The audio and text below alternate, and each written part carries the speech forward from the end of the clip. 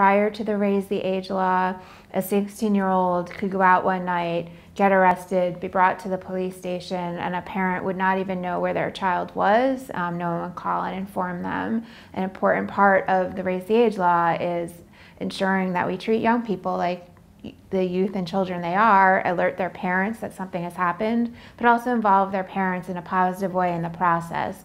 Ensure youth understand their Miranda rights, have access to lawyers, and to a fair and equitable process.